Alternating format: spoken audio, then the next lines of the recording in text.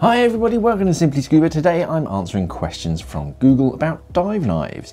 Arguably one of the most important pieces of a scuba diver's equipment in their kit bag, a dive knife can really get you out of a lot of problems. So let's jump straight in and answer some questions.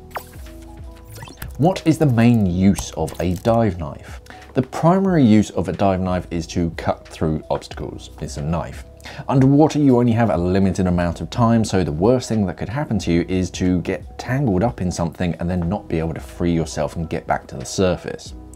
Ropes and other lines underwater can be quite evil because their buoyancy can mean that they drift up and they tangle around you and your equipment, and often the quickest way to free yourself is to cut yourself free.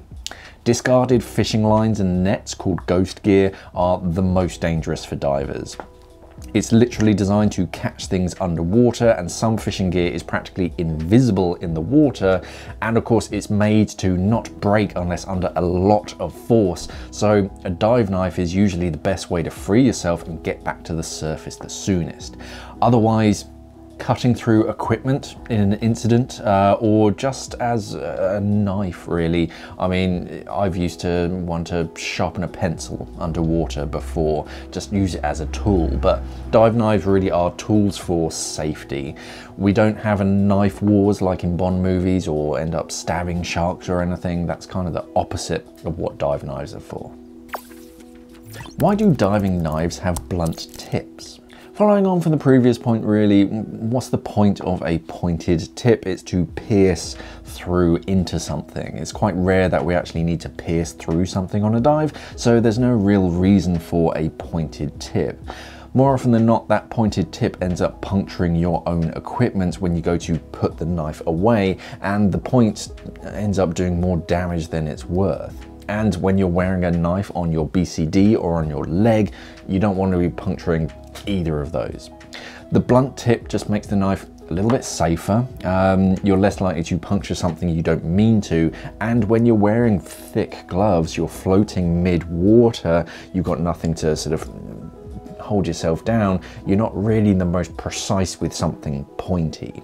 While it's definitely not what they're meant for and not really covered by the warranty at all if you break it by using it this way, that flat tip can actually be used in an emergency as an emergency screwdriver or even a pry.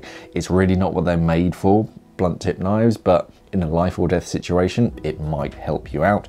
But a blunt tip is just so that we don't cut ourselves or our own equipment. I mean, we like our gear, it's expensive. Can you use any knife as a dive knife?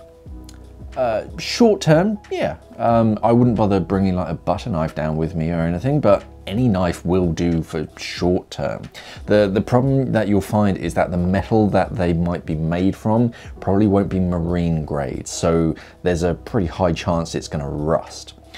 Most of our dive knives are 316 or 304 stainless steel that resist rust underwater, especially in marine environments, and they're designed to be used either with thick gloves or with wet hands as well, so the handles will be different as well. Depending on what you're cutting through, your best bet is usually something with a serrated edge, especially thicker obstacles so that you can saw through it.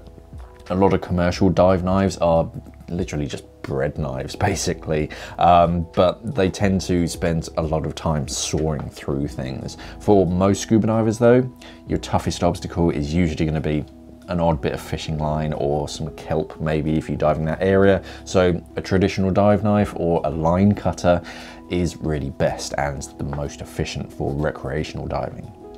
Look for something with a marine grade metal and handle as well that's designed to be used when it's wet so that your hand doesn't slip when you're using it in the water. Where is the best place to put a dive knife? You should put your dive knife wherever you can reach it. The most common places tend to be around your waist, attached to your BCD, on your dive computer strap on your wrist, and on your leg, usually on the inside of your calf, so it's less likely to catch on something when you swim past it.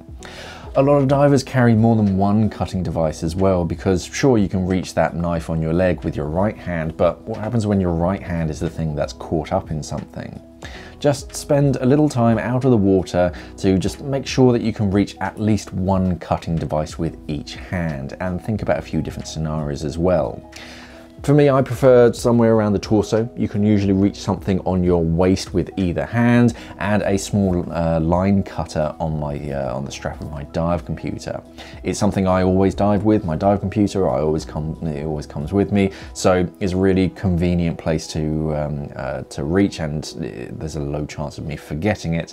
So yeah, and also it's in front of you, so you can see exactly what you're doing when you're sort of putting it away, and I'm far less likely to cut myself accidentally. How big should a dive knife be? Small. Whilst you can still get hold of the huge dive knives, for what most scuba divers are going to need it for, they're really overkill now. And some areas actually don't let you take huge Rambo style knives with you, so they'll take them off you for the holiday, but they're usually good with a line cutter. It's a safety device, whereas a Rambo knife is a bit excessive.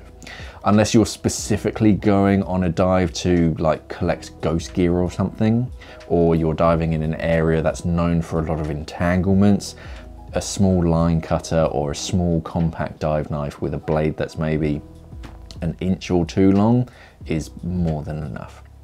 If you're planning on carrying more than one, then try and get a range so that in the water you can select the best tool for the job at hand. If you come across some fishing line, a line cutter. If you need to cut through some webbing, safety shears. If there's a large amount of tangled netting or a thicker rope, then you'll want a serrated blade. But for a standard recreational dive, only an inch or two, that should get you out of most problems that you're likely to encounter. And that's all for today. If you have any questions about dive knives or cutting devices, let me know down in the comments below. I'll put a link in the description to the cutting devices on our simplyscuba.com website. Thank you for watching, everybody, and of course, safe diving.